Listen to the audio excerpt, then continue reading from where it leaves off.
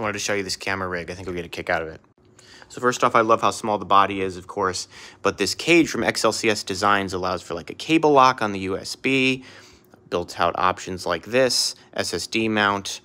I can put the hub here with Ethernet and USB, still records at full speed. I used some extra parts I had laying around to make a vertical mount so I can mount the whole thing vertically for vertical video, which is great. And this NAND light tube can be controlled from the app, which is kind of handy. But the best part is what you have to do in order to autofocus the camera. I had to build out a whole app for this.